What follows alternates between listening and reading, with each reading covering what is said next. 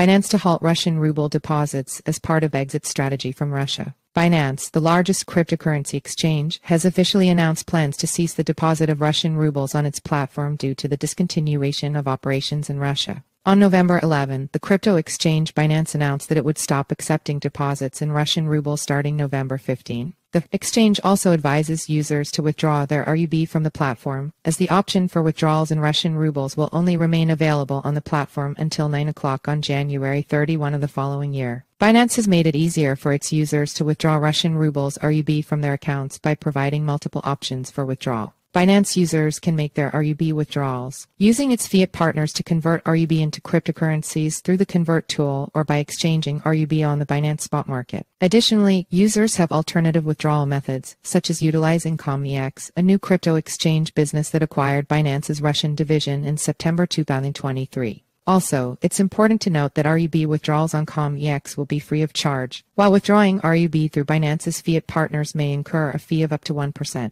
New users who have completed their personal data verification procedure with Binance are partially redirected to the commex platform. Upon successfully linking the commex and Binance accounts, users can freely transfer the RUB on Binance to commex. Previously, Binance terminated its partnership with the Adcash payment system. According to some reports, the reason is that clients transferred funds from sanctioned Russian banks through this gateway. Binance sells Russian branch to commex as part of exit from the Russia market. Earlier this year, Binance decided to depart from the Russian market, subsequently initiating the offboarding process for its Russian user base. As part of this transition, Binance opted to sell its entire Russian branch to commex, another cryptocurrency exchange. The new platform, commex, announced its launch the day before the official announcement of Binance. However, the financial details of the deal are undisclosed, as neither firm has gone into details about the deal or how much money was involved in the purchase. This decision made earlier this year is in line with a recent statement made by Noah Perlman, Binance's chief compliance officer. Noah Perlman stated that operating in Russia was incompatible with the company's compliance strategy, resulting in Binance's exit from Russia in September 2023. Meanwhile, there has been speculation among the crypto community that commex might be a new name for Binance, allowing the exchange to continue its operations in Russia without facing issues related to Western sanctions against the country. Many have pointed to commex hiring Binance Russia's executives as evidence to support these claims. Despite these allegations, Binance has consistently denied any connections between the platform and commex, asserting that the sale marks its full exit from the Russian market. However, the process of offboarding Russian users is expected to take up to 1 year. Binance has also reassured its Russian users that their funds are completely safe despite the exit from the Russian market. Enter your email for our free daily newsletter, a quick 3-minute read about today's crypto news. Sign up. IMB equals https://simg